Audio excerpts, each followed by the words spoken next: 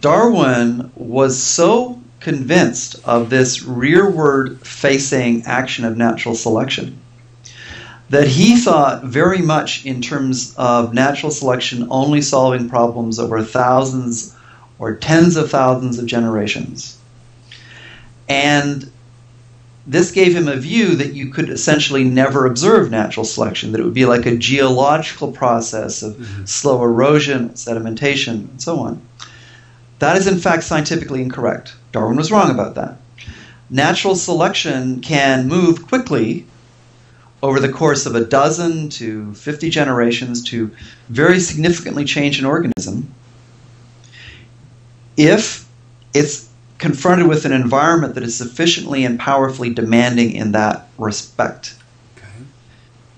So natural selection can act quickly if there's enough pressure, if there's enough death, and enough failure to reproduce.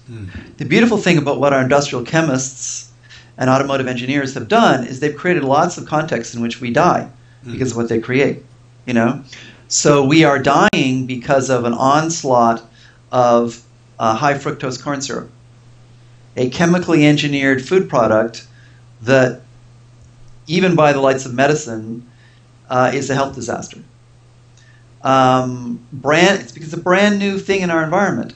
This can be contrasted with honey. Honey is something we've been eating for, if not, I mean, millions to tens of millions. Millions, yes. Yeah. You know, so primates frequently eat honey, especially omnivorous primates like ourselves. Yes. So here you have two things that sweeten, honey and high fructose corn syrup. Well, we've been consuming honey for a very, very long time. We've been consuming high fructose for a very short period of time.